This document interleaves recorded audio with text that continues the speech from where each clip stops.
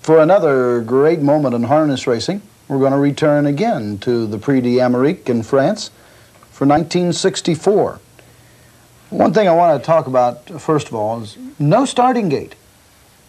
Well, they in those days didn't have a starting game, and then they used it for about 5 or 6 years. Now they've gone back to the old count and start, 1, 2, 3, go. And you better be turning on your way. With a large... And no post position. Large field of horses, 19. That's right.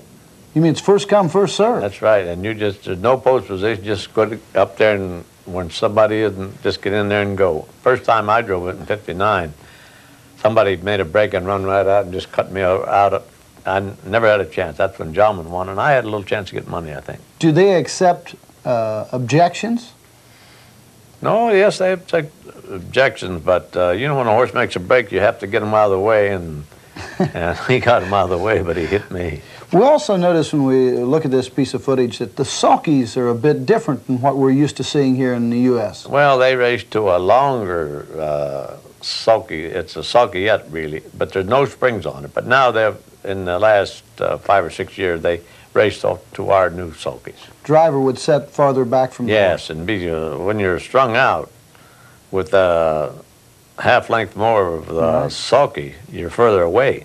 That's so true. The Prix d'Amérique in 1964 will be won by Nike Hanover, who raced in the U.S. Dick Buxton, I believe, had the horse, and then later was sent overseas. That's right. He was owned by Don Millar, who's then Executive Secretary of the United States Trotting Association.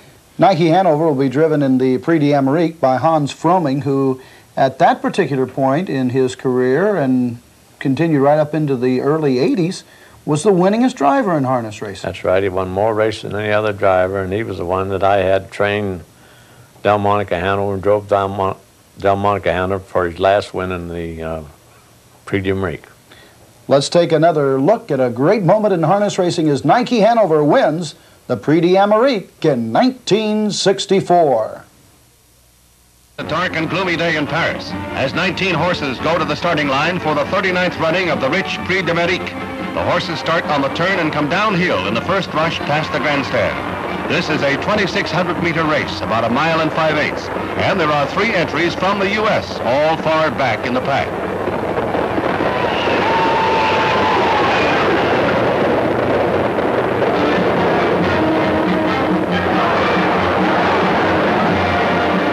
As they pass the stands, number 14, Patara, is running easily in the lead.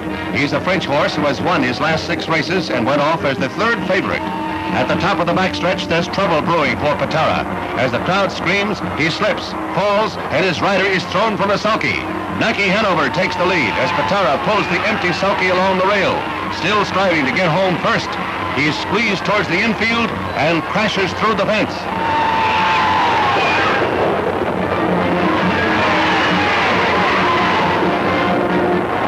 Nike Hanover runs the rest of the pack right into the ground. At 81 to 1, he goes over in the 2nd fastest time for this classic. Patara and driver are both uninjured, and the hero of the day is the American horse who now lives in Italy.